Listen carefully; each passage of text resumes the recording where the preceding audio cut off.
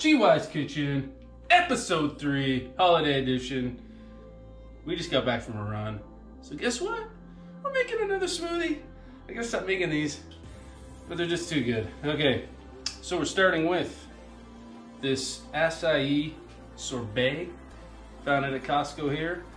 It's delicious. I've already got it in there. There's a lot of it, so I put a lot in. Going with a couple of blackberries. Save some for later. I got a bit of avocado left. That's going in too. Get some good healthy fats in you. I don't have any of my omega-3s that I'm traveling with anymore. Usually I have like flaxseed or chias that I bring with me, but anyways, that's done. We're going in with a banana. We're going in with some pineapple. We got it fresh here. It's the best. And I ate a lot of it when we're here. So that's going in too. I feel like I'm forgetting something. Greens.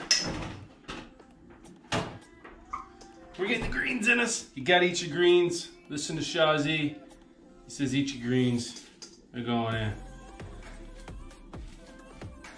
Gonna have to put some ice on top of this too. Just kind of keep it cold. Weigh these greens down. This blender is actually pretty good. It's no Vitamix. It was pretty good. We're getting our ice in. We're getting our water in. Now we're gonna blend, baby. I made something similar the other day and it was delicious. That acai berry sorbet. It's amazing. So here we go.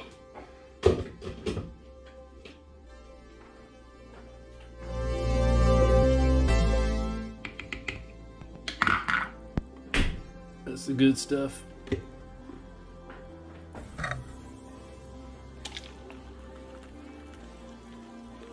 Eco-friendly plastic for the win. Taste test time. Ah, Japanese beer. Oh yeah, the smoothie.